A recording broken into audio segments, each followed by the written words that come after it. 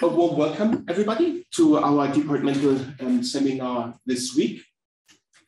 We have Sam Himmelweit presenting today. Sam is an LSE fellow here in our department. Before joining us as a fellow, he was a PhD student here too, and worked as a research officer long time ago. He even did our MSc in European social policy back in the day, and I actually still fond memories of that cohort when we went to Cumberland Lodge and played table tennis for a rather long time in that basement there. So it was a rather special cohort, I thought, and was quite excited when he wanted to return to us for his PhD. Out of this PhD, he is presenting one paper that specifically, his PhD was on work-family reforms in Germany and the UK from an ideational point of view. So Sam's an ideas person. And here is not anymore, maybe, leaving the dark side. So a paper that looks specifically at fathers in work-family reform.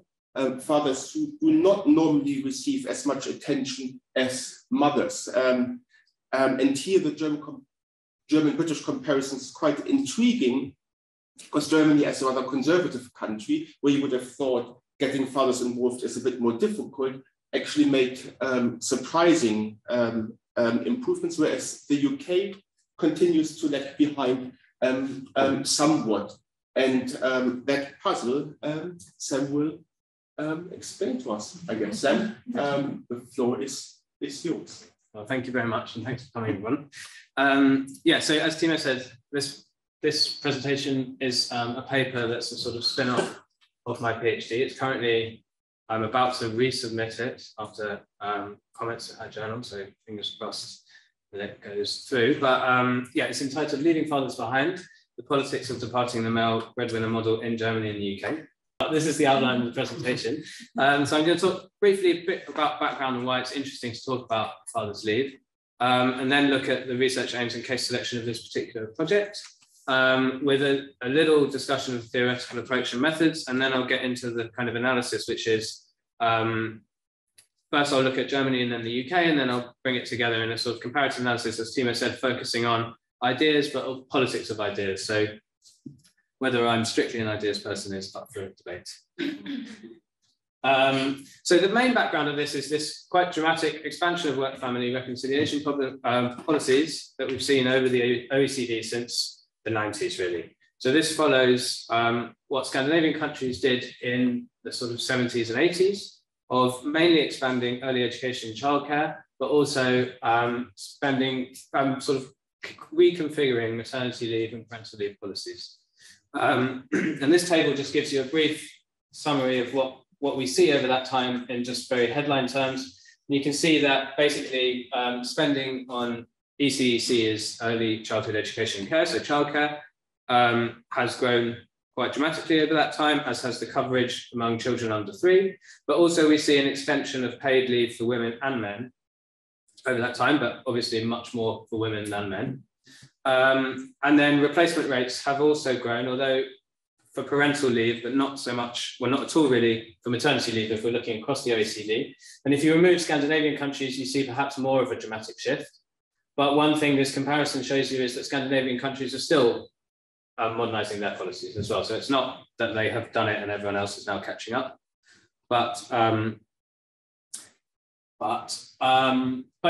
roughly the literature, the sort of theoretical literature addresses this as a process of departing the male breadwinner model family, right? Adjusting family policy to take account of socioeconomic trends, such as changing patterns of family formation, large growth in female employment, and changing skill needs in post-industrial economies. And so, and this can be seen as reflected in the sort of various policy rationales that have been used across the OECD for expanding work family policies, including, I mean, the primary one really has been increasing female employment, but also adapting to increased female employment. But other ones include improving child development, combating poverty, increasing birth rates, and then to a certain extent improving gender equality, although there's quite a lot of the literature has pointed out that that was much more of an explicit aim for Scandinavian countries than it has been for these sort of latecomer reformers. And among these latecomer reformers, path departure away from the male breadwinner model is clearly most stark in countries where policy was explicitly or implicitly designed around male breadwinner model families. And Germany and the UK are two examples of that. So why do we care about leave for fathers? Well, you know, a key point about moving beyond the male breadwinner model family involves men need to change their behavior as well as women. Right? There's been a lot of the feminist literature has highlighted that women have increased their employment over the past decades, but men have not increased time spent in unpaid care by anywhere near the same extent. And a number of analysts have pointed out that policies that promote women's employment, you know, without taking into account the division of unpaid labour within their household, end up placing further burdens on women, because women are expected to work, but at the same time, undertake the majority of unpaid care. Also, in terms of women's labour market position, the birth of children is one of the main triggers of divergent labour market outcomes between women and men. And part of this is that time out of the labour market at childcare has long-term effects on employment and earnings of women. And there are quite a lot of empirical studies that also focus on how fathers' leave is associated with various I guess, positive outcomes such as higher female employment, more equal division of childcare and unpaid household work, and a more equal division that lasts a significant, that has a duration of time, basically. And you can see that also in continued fathers that take leave tend to stay more involved with children after divorce, like that. And also paternal involvement in childcare or in their children's lives is associated with numerous child development benefits and higher life satisfaction for both parents. So there's all sorts of reasons why we should be interested in fathers. And also from an analytic point of view, fathers have been a key part of the Scandinavian model that later path departures have to a certain extent followed. So you can see from these 3 bullet points that the Scandinavian countries introduced various kinds of leave policies that were aimed at first enabling fathers to take leave and later on trying to incentivize leave. So this is reserved parental leave. And there's quite a large body of research that suggests that if you want to incentivize fathers to take leave, then leave policy needs to be designed in specific ways, right? So it has to be relatively well paid. It has to last a reasonable amount of time. So we're not just talking sort of paternity leave after childbirth, which is really usually a small number of weeks for men to be present after childbirth, but we're talking about months rather than weeks. And it needs to be a reserved individual right. So fathers, so on a kind of use it or lose it basis, so that basically that it can't be automatically given to mothers. And one way that some countries do it is to also think about bonus periods. So if a certain amount of leave is used by the father, then the family as a whole gets more leave to share between couple. So what we see over the OECD is actually quite dramatic variation. This has not come out very well. Quite dramatic variation in the number of weeks of paid leave that are reserved for fathers. So this is just showing basically that this is all weeks in total that are reserved for fathers. So lots of countries, it's very few. So these are basically the countries that primarily do paternity leave. And then quite a few countries now are offering a lot more. And the green bars are the ones that are what's considered well paid. So this is ones that pay at more than 65% of earnings, which the literature seems to suggest is what counts as well paid. This is not the total that's available to men in each country. This is the total that's reserved for men. So bearing in mind the previous point about design that might encourage men to take it. And so, sorry? What are the two at the top? That's Korea and Japan. But you can see the Scandinavian countries are here, these three.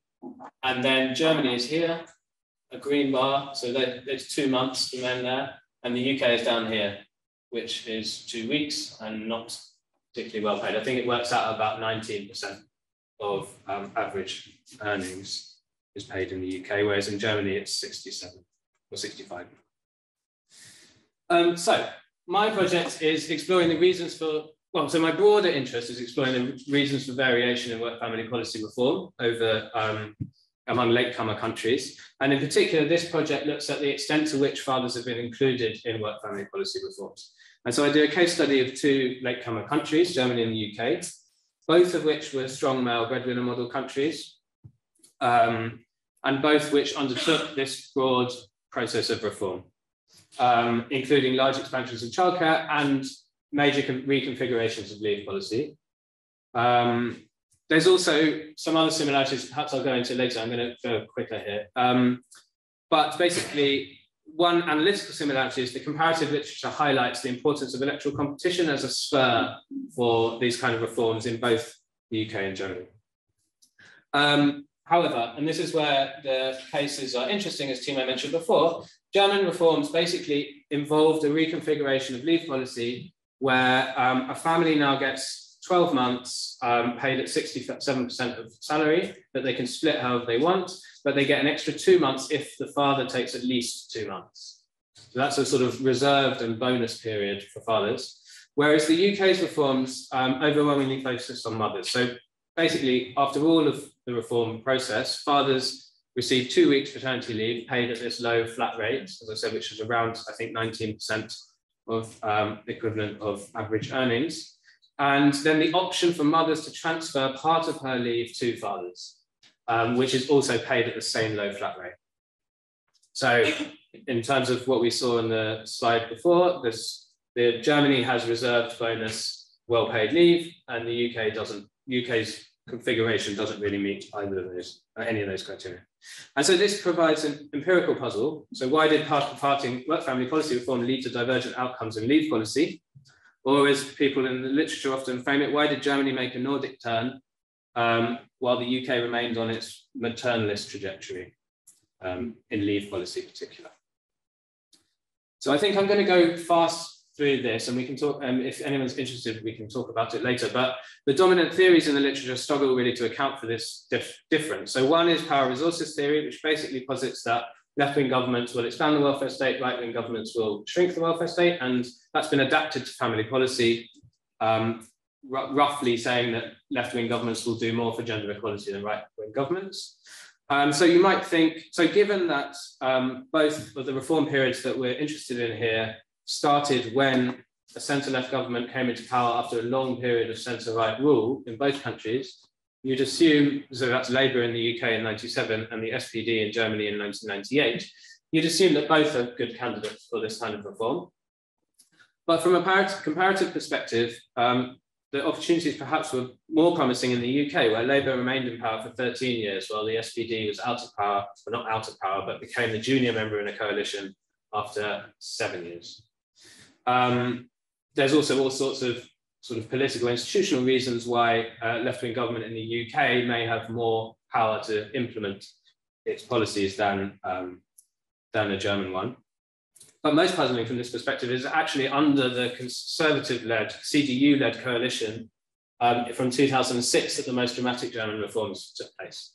So that's a real challenge to this literature. And one answer to that challenge has been this theory of electoral competition, which basically posits that changing electoral cleavages and especially among women, women's changing voting behaviour has spurred parties to compete for women's votes. And that has been found, as I said before, to be a key driver of reform, of politicians becoming interested in work-family policies, even among traditional left-wing parties who weren't traditionally interested in these kind of policies, right? Which is true of both Labour and the SPD. So, and this theory has been taken on and sort of expanded a bit to look at which countries where electoral competition has evolved and where it hasn't. And one of the key variables seems to be the extent to which social attitudes have shifted away from those underpinning the male breadwinner model, which presents a problem for the case of the UK and Germany, because as Timo mentioned before, Germany is socially more of a conservative country when it comes to thinking about gender roles and families. And you can see that's true of the whole population. It's true of women, who are often seen as the target of this electoral competition, or even with younger women. It's still true of younger women, which some sections of the electoral competition argument focus on. And it's also true both at the beginning and at the end of the period of interest here. So the period of greatest reform, there isn't a significantly larger shift in Germany. And if anything, Britain remains more progressive in its social attitudes towards gender roles and who cares for children. So my approach is is slightly different to most of the comparative literature on work family policy, because most of the literature aims to explain whether change occurred or not. So explain the points of change. So electoral competition is used to explain why change happened in certain countries and not in others. But I'm more interested not to explain whether change occurred, but to explore variation in that change. So it's a given that change did occur in both the UK and Germany, but and the electoral competition argument helps explain why new ideas come onto the scene in both countries, but it can't really tell us about why there are these divergent trajectories. So why did work family policy reform include fathers in Germany and not so much in the UK? Electoral competition alone can't really explain that. And a key argument of the ideational literature is that without an understanding of the content of new ideas, you can't understand specific policy reforms, so specific policy choices. And I've got a quote there, which is a slightly fancier way of saying that, which is structural explanations of institutional change are indeterminate regarding subsequent institutional form. And an argument here would be that this is particularly true of families, of policies related to families, which are often related to pretty deep held, social norms, perhaps related to religious views. And there's a nice quote from Jane Lewis here: the whole issue of how to balance paid work and the unpaid work of care carried out by men and women in families is to some extent a euphemism for competing ideas about childbearing and thus the role of parents, especially the mothers of young children, held by politicians, professionals, and parents themselves. So the ideational literature focuses on how, it's very broad and it focuses on lots of different things, but one of the things it focuses on is how the framing of new policy problems has been shown to shape future reforms, in part because problems define what solutions are later considered acceptable and not. And so one of the things I'm interested in is examining the way that ideas are framed in the two cases. But I'm not just interested in comparing the ideas behind the reform, but analysing their impact on processes of change, so within their institutional and political context. So this is why I'm talking about the politics of ideas, not just an ideational comparison. And the ideational literature highlights a number of mechanisms by which ideas themselves can lead to policy change. And one of those is as a coalition magnet. So where an idea is perhaps broadly stated enough that it can draw together a diverse coalition of supporters that previously would not have been able to agree on certain policy aims. And in new ways. So the appearance of the idea forms this coalition. A second one is how ideas can act as roadmaps, which help individual politicians, or not just individual, but actors, chart a path towards a strategic goal. And I'll talk more about that a bit later. But this is necessarily rooted in an institutional political context. So the agenda setting literature is really important here in terms of understanding how new ideas emerge during what's known as windows of opportunity, and how their success, at least in part, relates to the institutional position or the power of the actors that are promoting those ideas. And obviously, there is also numerous other factors which go into explaining policy, including policy legacies and other institutional factors.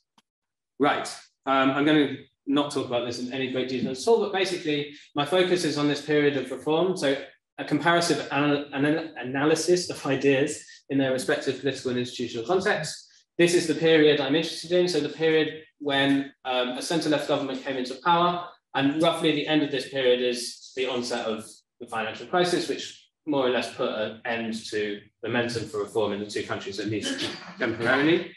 The primary research that I undertook for this is documentary analysis of parliamentary debates, government documents, policy documents, consultation responses, also contemporary media reports, press interviews, and then books and memoirs written by key figures.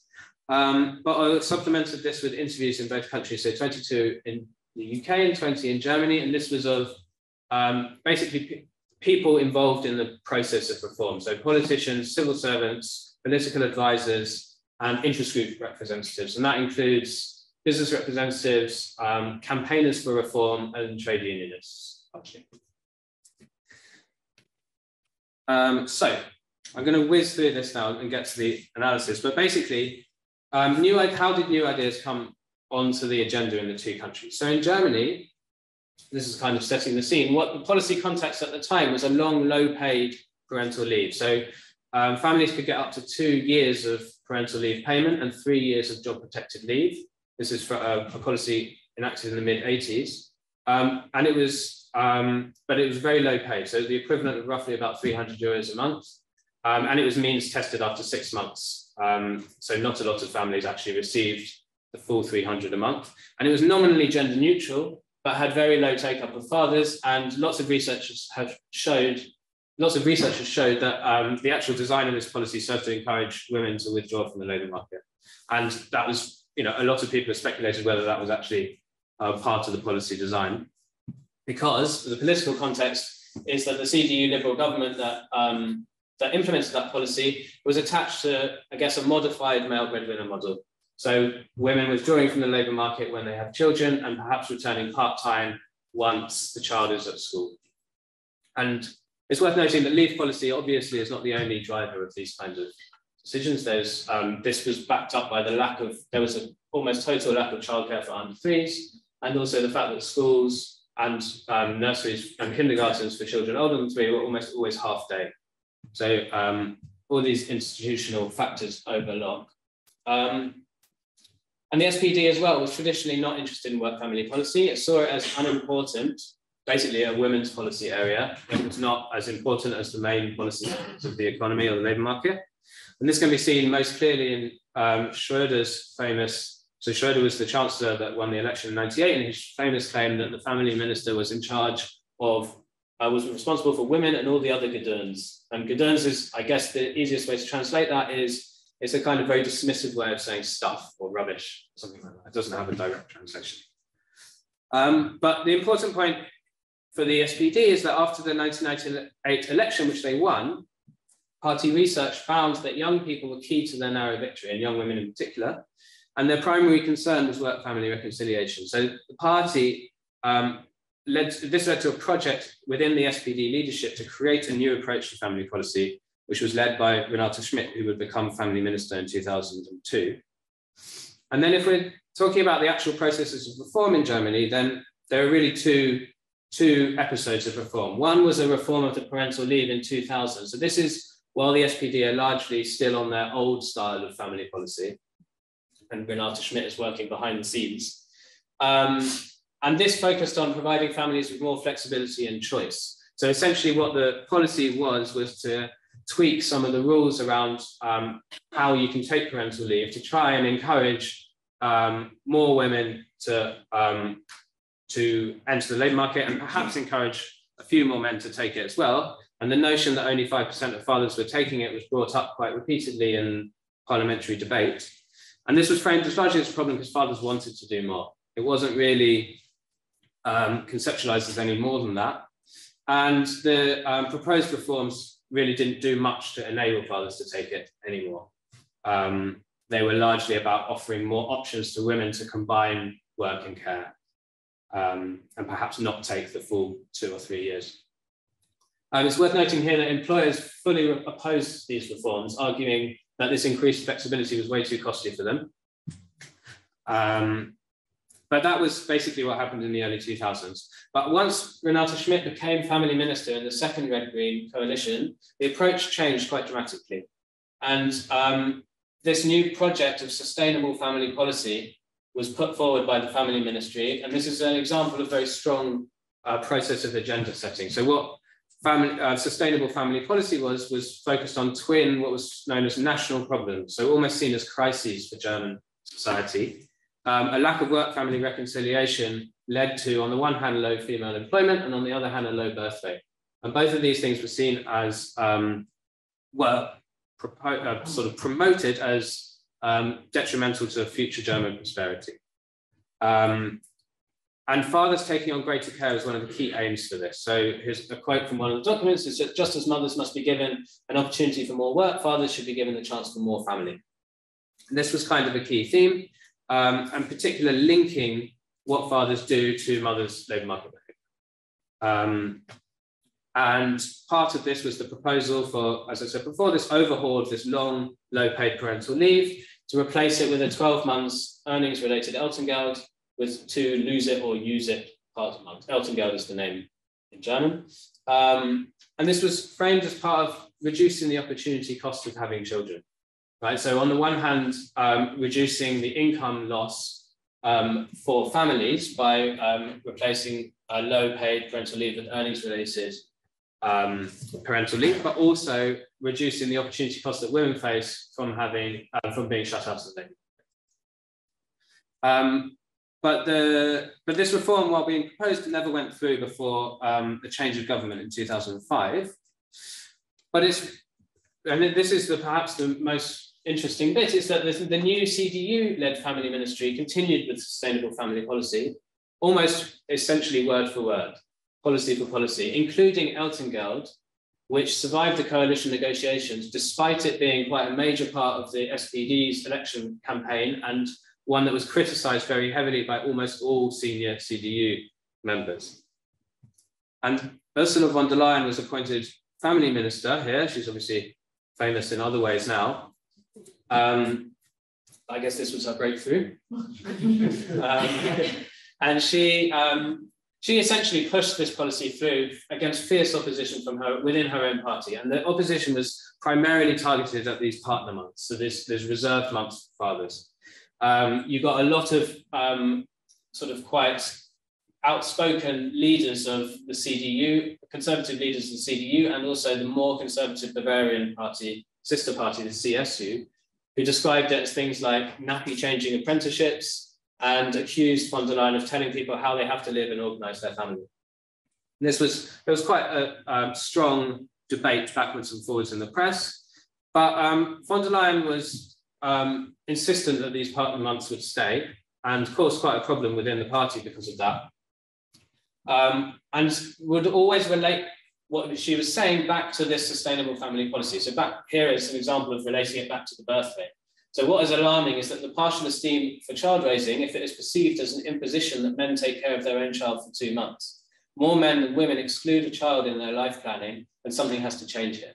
So she's essentially saying that these are essential both to the sort of employment for women argument that perhaps appeals to the left more, but it's clear from my interviews anyway that these birth rate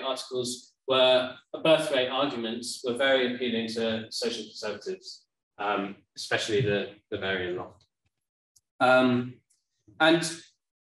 this agenda setting was powerful enough that when it actually came to the parliamentary debate, it was clear that these conservative men in leadership positions were actually in the minority.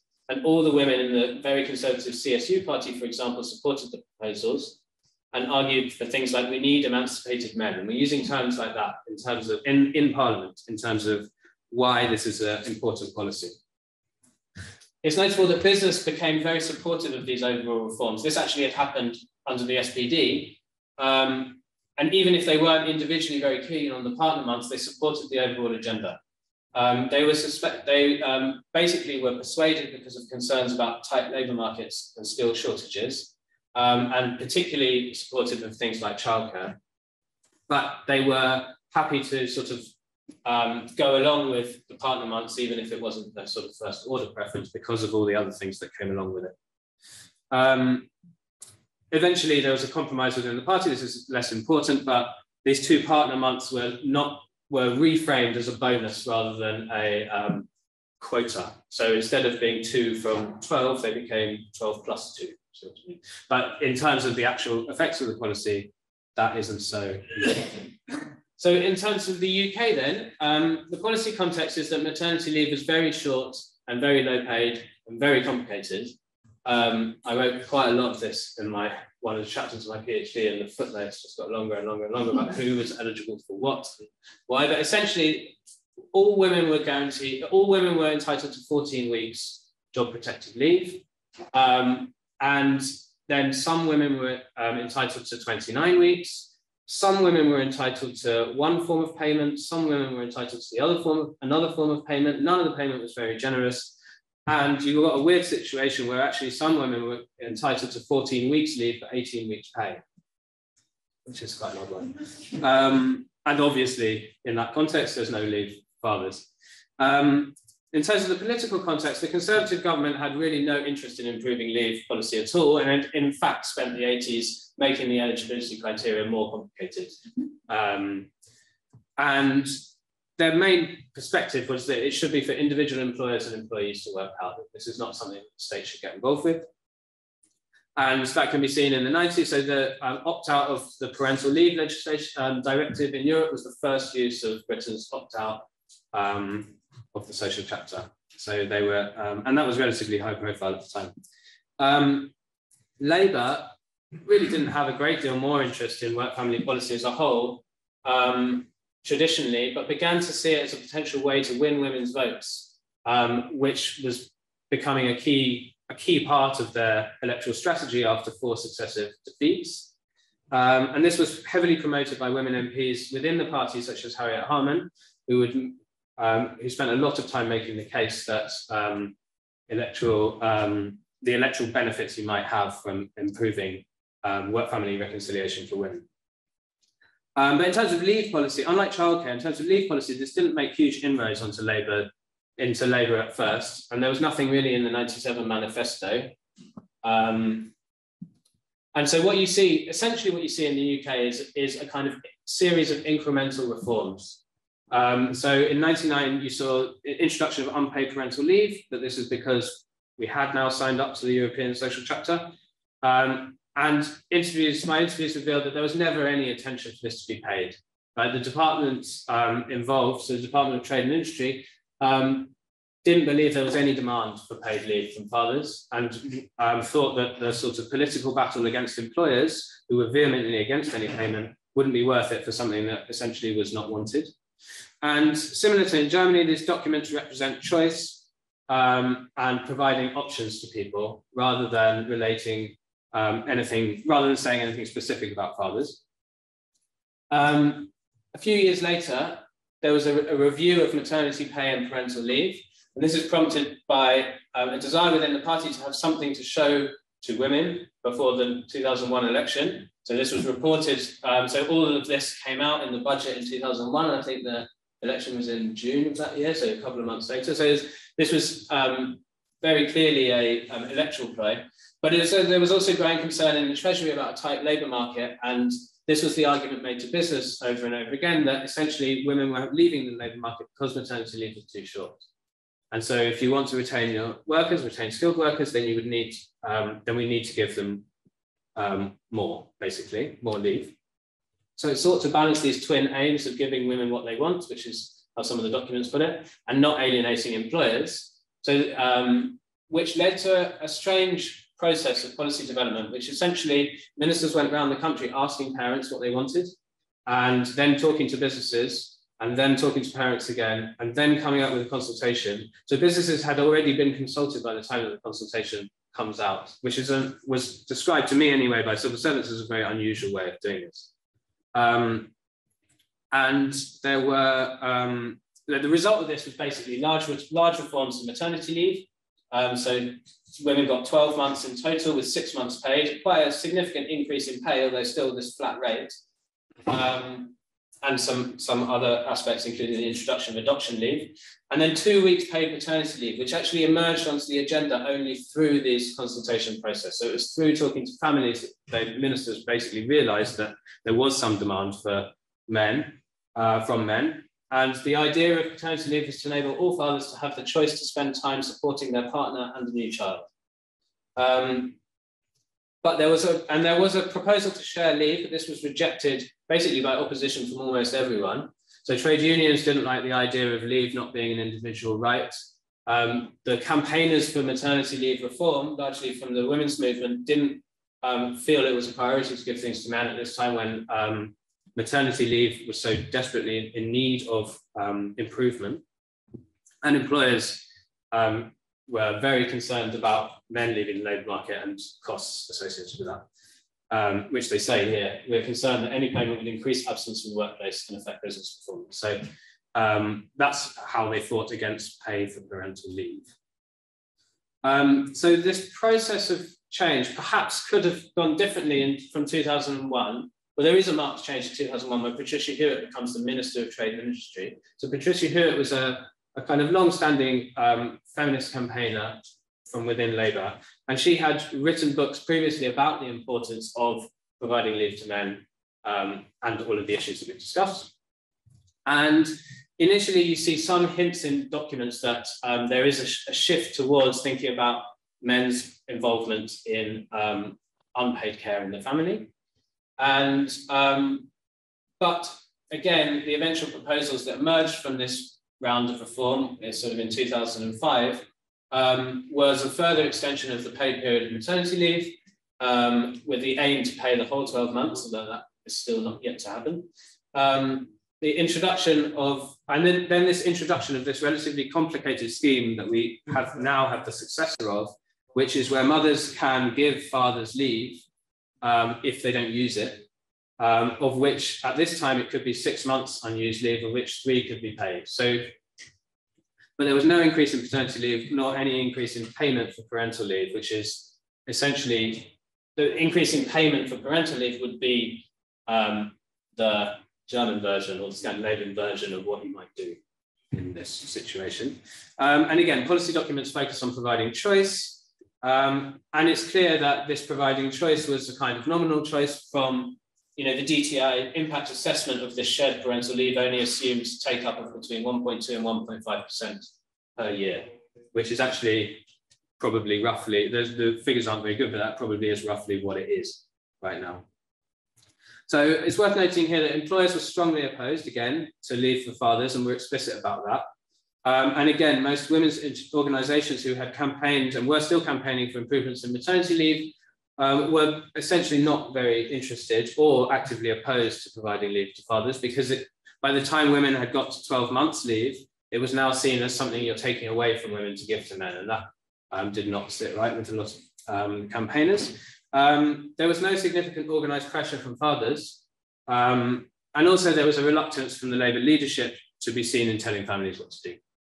So all those factors combined to sort of stymie Hewitt's attempts. So basically, in comparison then, if we're thinking about the ideas and the way that fathers were expressed in policy reforms and policy documents, there's quite a similar approach before 2002, of a priority of leave policy providing choice to improve women's access to the labour market. Fathers mentioned in terms of helping or playing a more active role. And in both countries, there was an acknowledgement that policy design hindered fathers' take-up, but in neither country was there much legislative attempt to change that situation. But after 2002, there's this divergence. So sustainable family policy comes onto the scene and conceptualize fathers as a key part of the work-family reconciliation problem. So basically, it turned the focus of work-family reconciliation away from solely focusing on work towards focusing on the family as well. Whereas what you can see in the UK is basically relentless focus on this process of work. So I argue here that you can see that basically sustainable family policy acted as a coalition magnet, in that it was this broad problem definition of lack of work-family reconciliation as a threat to Germany's future prosperity, both in economic and in demographic terms. And in particular, you can see this in terms of the way that employers, well, I mean, you can see it in terms of the way that the CDU basically co-opted the entire policy agenda, but you can also see it in terms of the way that employers were persuaded to support reforms that went a lot further than those they opposed in 2000. And this isn't really the result of changing labour market conditions or even changing projections, because before they opposed these reforms in 2000, there were already high-profile reports explaining, well, maybe not explaining is the wrong word, but highlighting that demographic trends and women's low labour market participation would lead to labour market supply problems in the 2000s. So instead of seeing leave policy as entailing the imposition of costs, employers were persuaded to see the reform package as part of an essential part of modernising the German economy. And also, as I mentioned before, there were other aspects of the overall agenda which persuaded the more conservative members to at least give their assent to some of these reforms. And I argue that there's no such magnet in the UK. So employers basically were not persuaded at any point that it was a good idea to give leave to men. In fact, they continued, they got more and more aggressively opposed as the proposals got slightly stronger. And they continued to see leave policy as primarily imposing costs. And it's notable that Hewitt then, when she was trying to promote a different approach, couldn't really draw on wider support. And this is related both to employers' opposition, but also fragmented views about the purpose of leave policy, even among supporters. And I also argue that ideas play an important role here as a roadmap as well. So sustainable family policy was a consistent project pursued in remarkably similar terms throughout this whole period, right? And it was promoted first by the SPD, and then the CDU, and based on a good deal of theoretical and empirical research that argued that it was actually Germany's institutional structures, such as the long parental leave, that were causing part of these problems, right? And father's leave was a key part of the solution here. It wasn't a kind of thing that was added on at some point, it was there from the very beginning. And in political battles, von der Leyen could draw on these ideas to make her case. So these ideas had been established in political discourse, and it enabled her to take on entrenched views about male breadwinner model families, as expressed by the Conservatives in her party, in a way that Hewitt was not able to do in the UK. It also explains why she did not drop the partner months, because one of the things you can look at this is just say, why did she fight so hard for getting the partner months through when shifting to an earnings-related benefit would anyway increase fathers' take-up of leave slightly. And again, this is a contrast with the UK. So Hewitt in particular lacked this roadmap when pushing for changes. So the arguments that had previously been used for maternity expansion, basically that women were dropping out of the labour market, so you needed to improve maternity leave for them, couldn't be used for men because men were not dropping out of the labour market, and employers actually saw the proposals as encouraging men to leave the labour market. And nor did Labour politicians see fathers' leave policies as vote winners. So she had to settle for providing choice rather than anything that's more incentivized.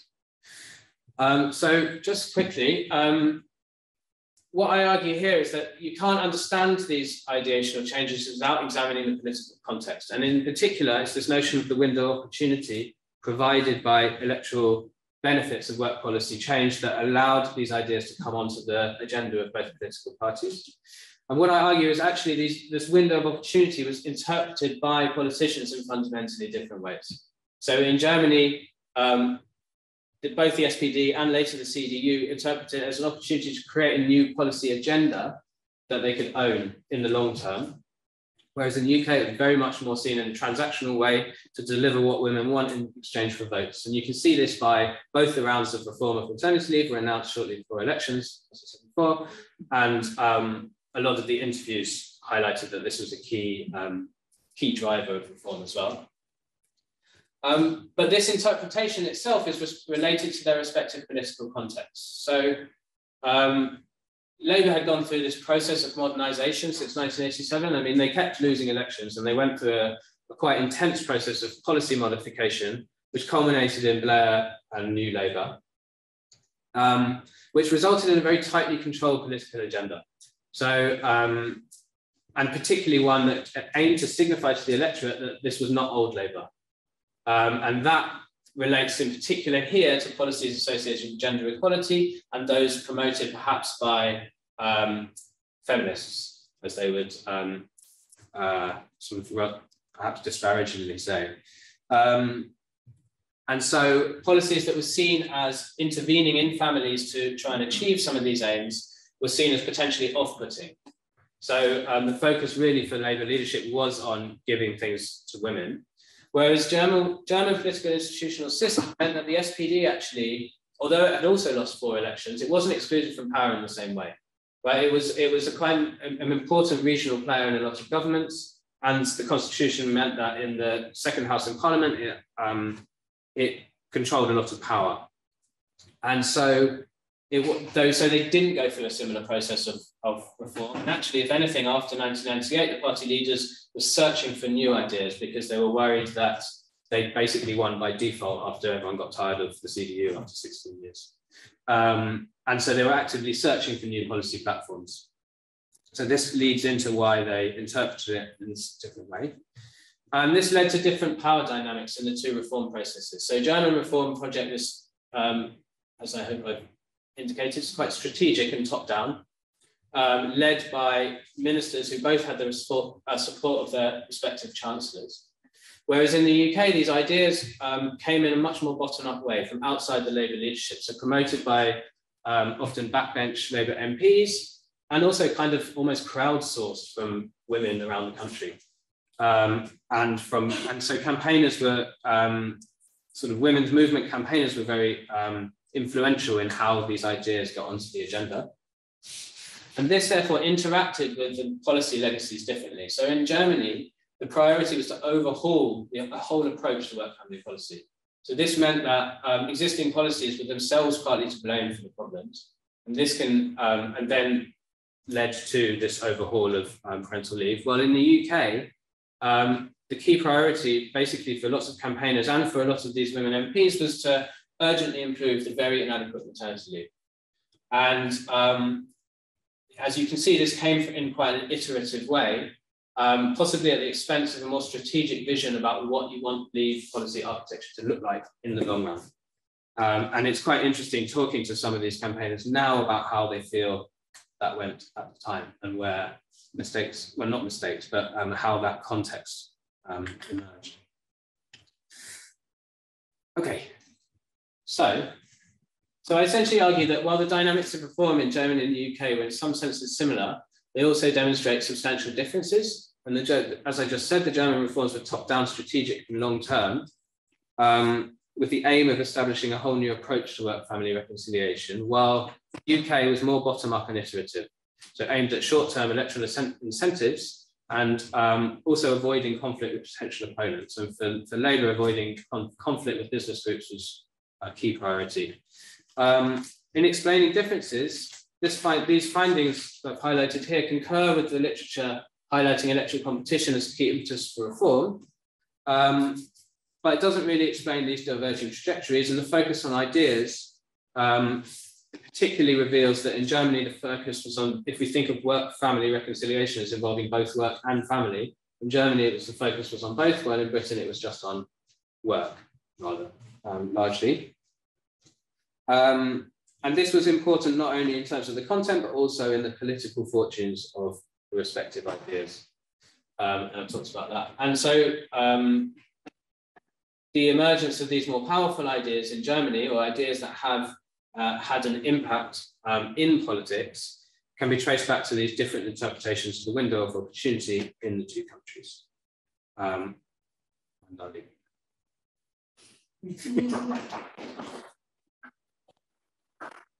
Thank you very much, Sam. And Stephen's hand is already up. It's a short one, Sam. Yeah. And notice that the C in CDU and CSU stand for Christian, not conservative, which makes me just wonder, question mark, whether or not willingness to engage family plus employment fits well with a Christian and conservative party, where that conjunction does not exist in more secular Britain. Mm-hmm. So, yeah. Yeah, so I think there may be differences in the kind of fundamental, not fundamental, but sort of deeply held ideas in the two countries about what's acceptable. Although it's, the Christian aspect is one that, on the one hand, wants to protect families, but on the other hand, also, through the notion of subsidiarity, very strongly thinks that the state should not be involved in families. And so it's, while there is a very strong idea running through the British case that the state there's a limit to what the state should be doing in terms of telling people what to do, or however you might want to phrase it, I think you can also see that in Germany, and you can see it in some of those arguments from the conservative leaders of those two parties. But in terms of your broader point about differences in the fundamentals ideas that these policies were running up against, I think there is something perhaps to say that certainly Labour found it more challenging to challenge those ideas than they did in Germany.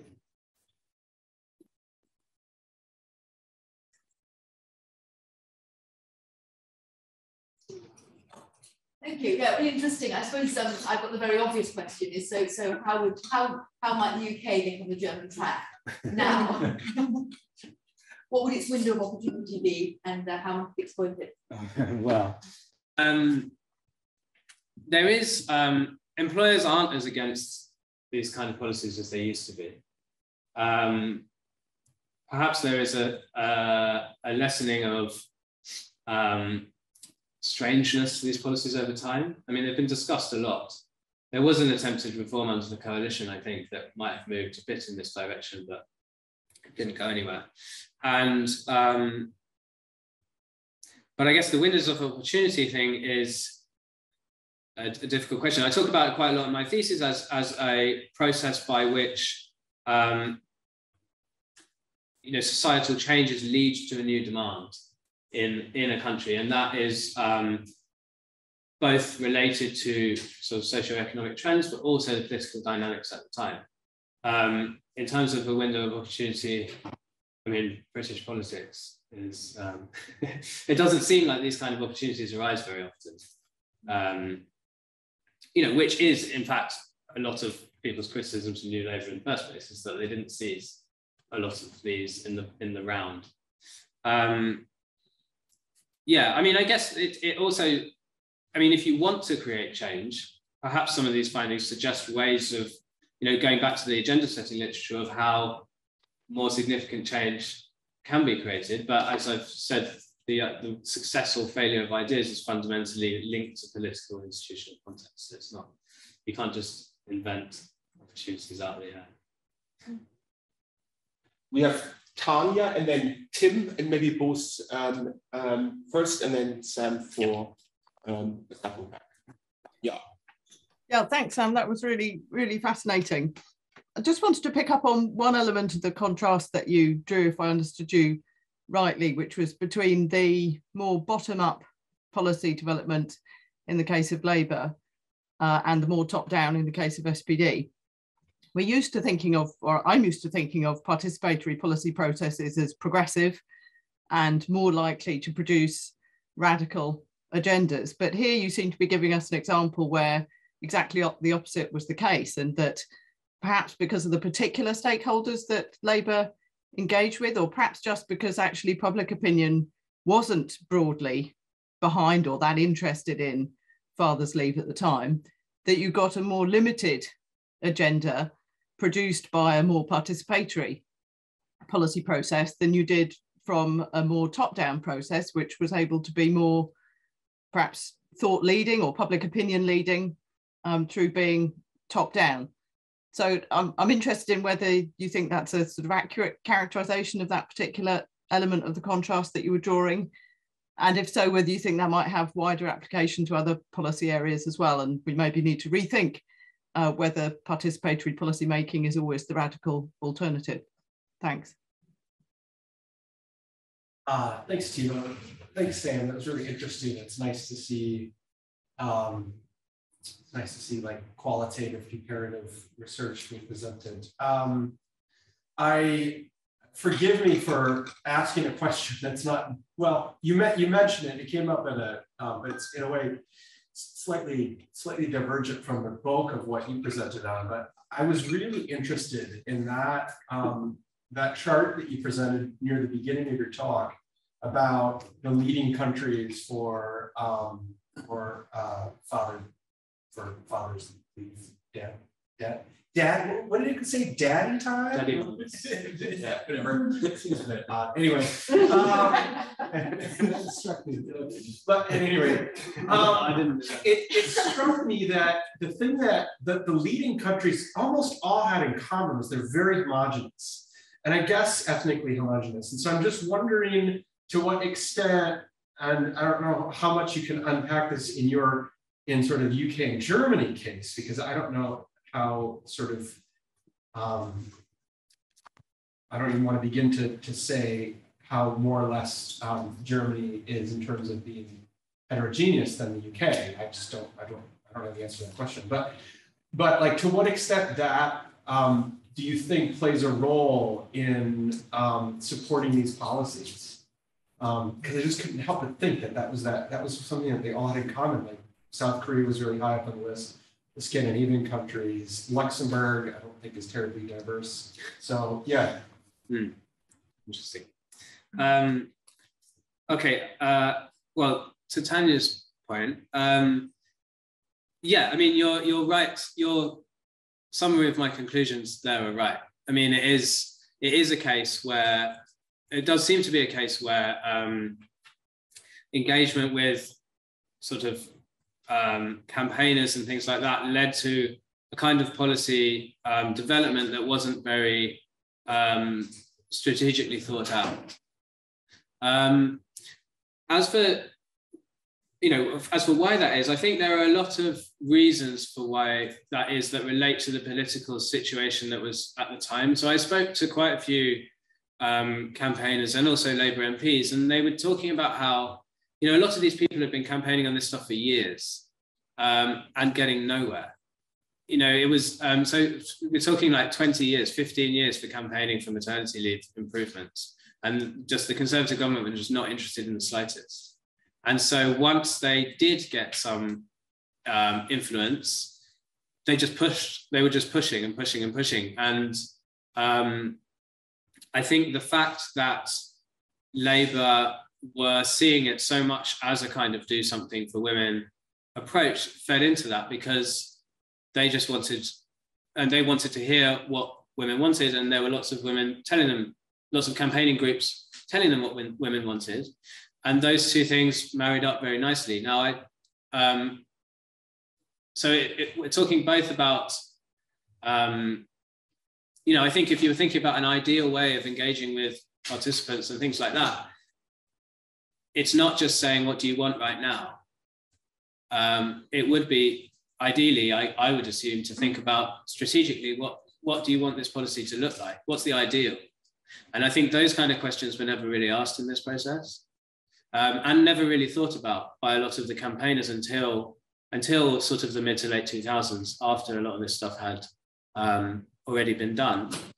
I mean, I think there's perhaps, in terms of the wider implications of that, I think it's possibly to do with both, demand and supply for new policies, right? So where are you sourcing policy ideas for? And if you're a government, then how are you treating what you're receiving to a certain extent? I think in terms of implications for this work, I think you can see a lot of path dependence in, once you embark down this kind of iterative process, even once people try and put the brakes on, there's sort of momentum in that process.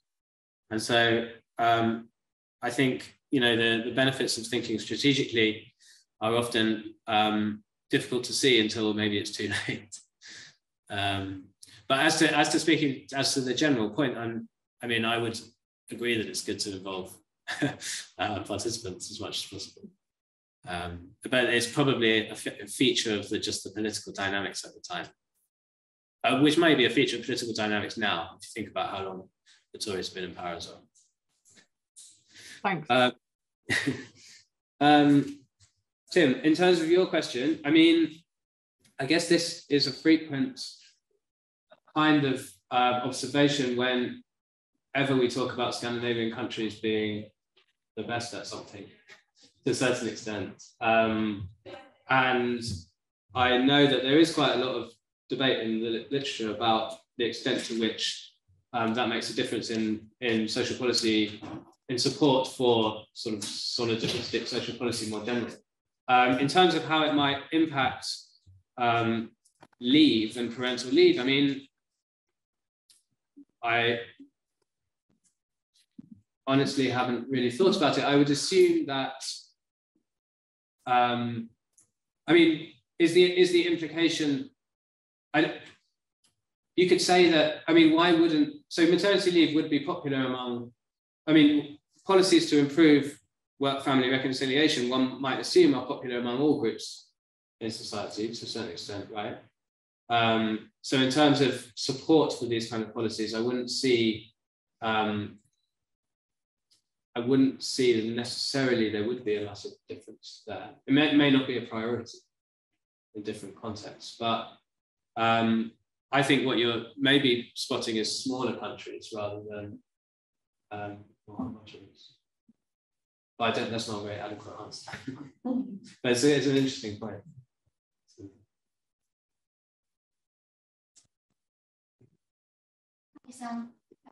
Thanks a lot for the presentation, really interesting. So the starting point is here, the traditional male breadwinner model, and I guess here we're thinking a lot about what will happen also to female labor market participation. So I think, yeah, I'll be thinking here about parental leave policies, but I think also other policies like the broader context, like the whole tax benefit system or childcare policies will also matter a lot. So I think this question goes a bit beyond your presentation, but I was just wondering what your thoughts are.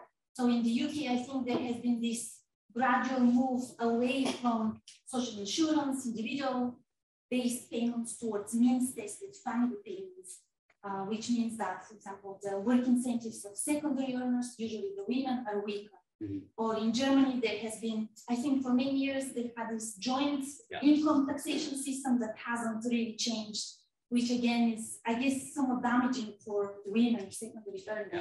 So if we consider this broader context, I was wondering, what would you say? Is it really that German reforms have been so really past the party? Mm-hmm. Or in the context of the UK, have these incremental changes been really towards improving gender equality, or have they been, if you consider the broader context, have they been actually damaging? Mm-hmm. Yeah, I mean, it's a really good point that we're focused really here on one aspect of a huge collection of policies. I mean, one of the things that you read in any article on family policy, and I had to spend a lot of time writing about in my thesis, was what is family policy, what counts and what doesn't count. And so to a certain extent, you have to draw boundaries somewhere. I think in terms of your general question, yeah, I mean, so to take the German case, there is still this tax system that does still incentivize unequal earnings among families. It was actually von der Leyen tried to get rid of it, but wasn't able to. So that is something perhaps that has different political, if we're talking about a particular policy area that has different political dynamics because of the amount of people that it benefits directly, perhaps. In terms of the UK, yeah, I mean, I think a lot of the I think a lot of the problem with this kind of, with iterative policymaking in this case, is that you do take steps in one direction and then steps back and things like that. It's not clear, for example, that many of the reforms, aside from the childcare ones, have made a huge amount of difference to ending the male breadwinner model or to changing gender roles. But I think it's always, I mean, yeah, so I've drilled down into one policy area, but my thesis is on work family policy more broadly. And as you say, there's another layer of policy. I mean, almost an entire welfare state can be related to these kind of questions. And then the picture becomes much murkier. I think you can still see a trend in Germany towards attempting to make, perhaps this is a quite sort of banal way of putting it, but attempting to make life easier for younger parents, which doesn't seem to have ever been a feature of policy here. I had two questions. The better question Eva just asked. And that's the stupid question. But I was wondering, in the Indian context, I was thinking about how there are different sort of labor policies, and some seem to be championed by the Ministry of Women and Child Development, and some seem to be championed by sort of trading kind of institutions. Yeah. What I saw in your slides was in two countries, there were two champions for these causes, one in the family ministry, and the other one in the trade. And I wonder if the kind of champions and the place that these champions are based out of impacts the kind of change that a society or a state could experience? And did you have any sort of Yes, it's a really good question. It's not a stupid question at all. It's yes, I think and you're right to highlight that Germany has a family ministry, right, which is responsible for family, women, children, old people. Yeah, stop. Okay. It's already long. But But and they so one thing that happened during this period is that the family ministry had traditionally seen these policy areas as relatively siloed, right? And this process it became the family ministry over the women's ministry or over the old person's ministry. But you're right that there's an institutional position there that doesn't exist in the UK, right? So yeah, I talked about the Minister for Trade and Industry because that was the policy, that was the department that had responsibility for this policy area. And it's worth noting that that department has a reputation as being a sort of business-friendly department.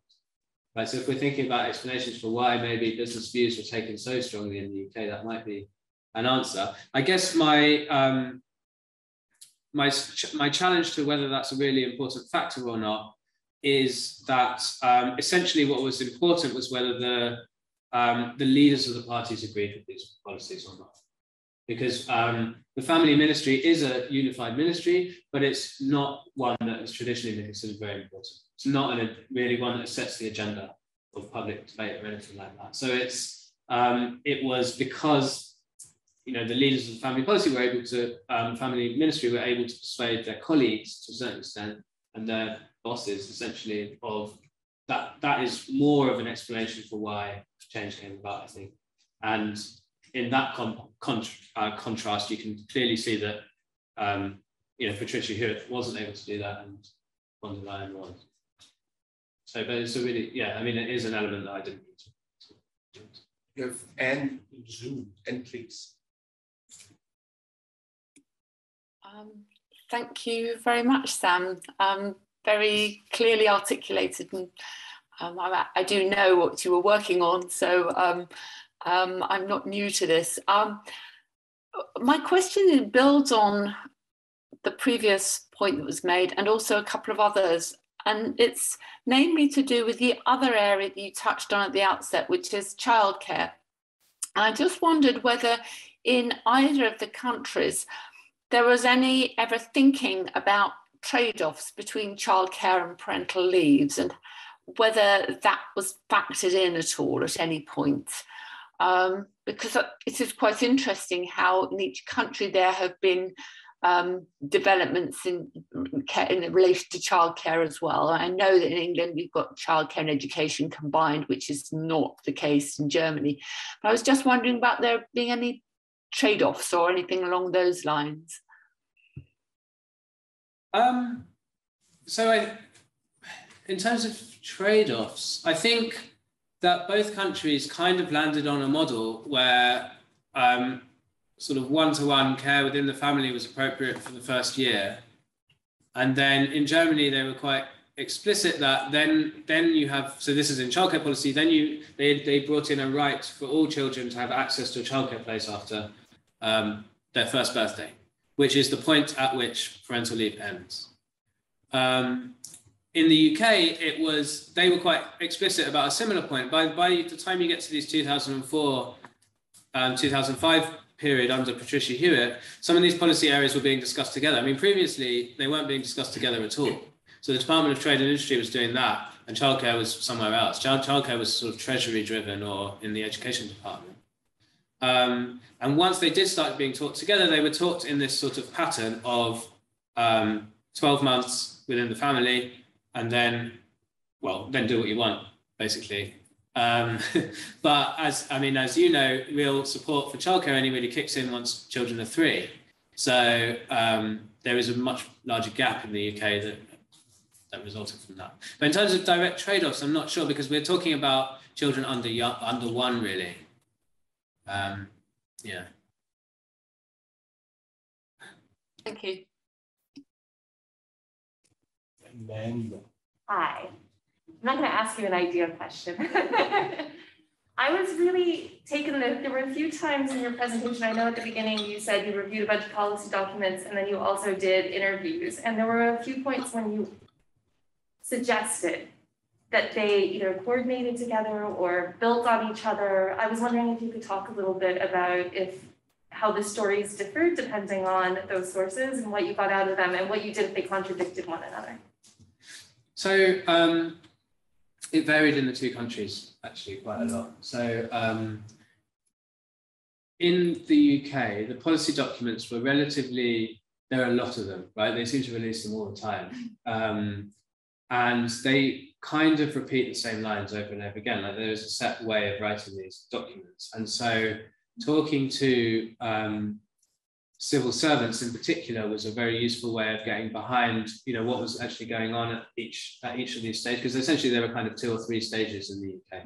So understanding what was going on sort of behind this, there seems to be less visibility of what's going on in the UK than there is in Germany. So in Germany, a lot of these debates were played out in public, right? In the UK, it was through the interviews that allowed me to see who was promoting what for what reason and why. And, and often that is, the policy documents are kind of the end point. So it was really looking at, so Patricia Hewitt has written about this in public. I knew that she had writes about this as an example of a sort of policy failure. So I knew that she has tried to do that. And I knew that the end point was this further expansion of maternity leave, but there's a large gap in there, which is just, you can't see. And like contemporary media reports don't tell you about it either, like they do in Germany. So in Germany, there's a lot more of this stuff is in the public domain. So in Germany, it was, there's the same sort of questions, but I guess the interviews were slightly less important in Germany at reading behind what the documents were saying. Partly also because German parliament parliament debates under Labour were almost pointless to a certain extent. They had such large majorities. It didn't really matter what the Conservatives were saying at this point in time. And so what happened during debates wasn't necessarily very interesting, but that's not the case in Germany, which is always have much more, because of proportional representation, has a much broader section of what different parties think. Did you know that from the outset that you were going to do both? Or did you start with one and then you were unsatisfied? Well, in chronological order, I did start with documents and was unsatisfied, but it was always the plan to supplement that afterwards. And I think that was probably the better way around of doing it. I think started with interviews in my opinion. Well, I don't know. But it's much easier to get people to talk to me in Germany than it was in the UK, where they kind of just assume that you're out to get them. There's no question. Oh, it's in there. I just struck one in. No, yeah, just a short one. So it's I was thinking about lone parents. So a lot of the policy is focused on lone parents in the UK, particularly in terms of labour supply. Yeah. And I guess that means that they're not thinking about fathers at all. And I wondered whether this was also part of what was going on differently in the two countries, that the sort of family model. Obviously, there are no parents in Germany as well, but they're not so much an explicit part of how the family is thought about, I think. I just wondered whether there was any sort of that on the way that things went and why it was kind of so women focused. Yeah, I think that's certainly true. To say that it was lone parent focused was certainly true of the sort of initial policy proposals, sort of the late 90s ones. I think by the time you get to the mid-2000s, they are largely focused on child development as the sort of main frame through which they're talking about family policy. And so I think it has, obviously they are still focused on lone parents because they've set themselves targets for employment rates and it's related to their child poverty targets. But the way that family policy was being discussed had moved away from, it's noticeable in the documents that it's much broader than that. But lone parents played a role in Germany as well. One of the ways in which, this is the childcare story, so it's not talked about here, but one of the ways in which Renate Schmidt was able to get the first childcare funding through was to point out that when Germany was basically restructuring its benefit system, they'd completely forgot about what lone parents are supposed to be doing in this time. So I think you're right that they're not as numerous in Germany, but it's not insignificant either. So yeah, it certainly plays a factor, but whether it plays a sort of deciding factor, I'm not sure. I have one question comment, kind of picking up a few questions from earlier, and zooming out. The case is essentially about the reform capacity in two different countries, essentially, where both have a pretty bad starting point, but one is slightly better, and that country with a slightly better starting point then screws up. And I wonder whether, and because you talked a lot about the state, and whether fundamentally the UK, even though it is more liberal and should have been more responsive because of its liberalism, is certainly to a certain extent doomed to fail, whereas Germany, paradoxically, because of the Christian legacy and the kind of, that's a paternalism that is in Germany, that shouldn't be favor certain policies, then actually provides belief in the state we just don't have. So from an ideational point, if you put kind of a strict ideational hat on, are we here doomed to fail? So am I in the wrong country? Yeah, I mean, so as you know from my thesis, that's a major part of the work that I didn't discuss here. And I guess the question of whether some ideas are essentially more sticky or more powerful than others is an impossible one to answer to a certain extent, right? It's, as I said to Stephen's question, it's certainly true that this idea of non-intervention in the family did apply to Germany as well. So there is a paternalist thing, but it's about looking after the interests of the family largely in terms of providing them with money, right? And I think what you see over this period is that if you were going to say that these liberal ideas are the big things holding back the UK in terms of sort of shifting its approach to family policy, then the big thing holding back Germany was a attachment to the male breadwinner model. It's not clear to me that that should be an easier thing to break through new ideas, right? And you can see from, I mean, I only kind of hinted at it today, but the kind of political debates that von der Leyen went through were pretty ferocious. And I think one of the stories there is that in Germany, they tried to change the ideas. And in the UK, every opportunity, they shied away from that completely. And there's a real difference, which I didn't really talk about, in terms of the level of publicity that Labour sort of put into these policies compared to what was happening in Germany. In Germany, these were very high profile, big public debate. Von der Leyen was a sort of celebrity minister.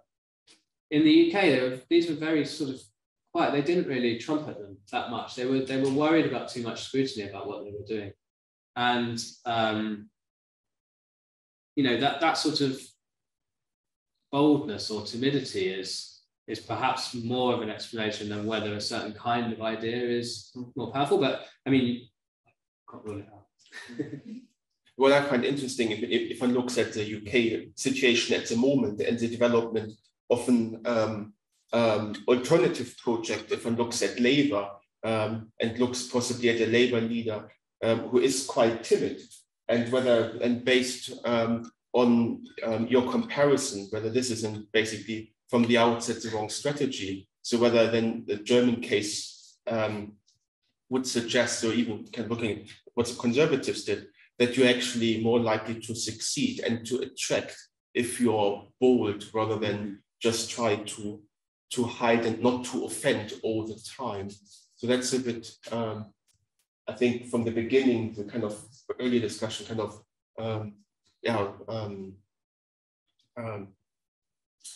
how do we get change? But well, you know, I've been wondering about it for a long time. Anyhow, it's almost past, so we are at the point where we thank you for your presentation, everybody for coming. When you had your upgrade, you kind of, it was described as contemporary history, with which I somewhat struggle because I'm not quite sure what that is. But we have next week something that is a bit more history. So we have Leo presenting, and he goes back to Nixon, so from Ursula von der Leyen, and progressive change in families to the US and Nixon in our historical journey in the second half. So we are looking forward to having Leo, and he's smiling there. He's apparently looking forward to that already. Hope to see many of you then again. And in the meantime, have a lovely day.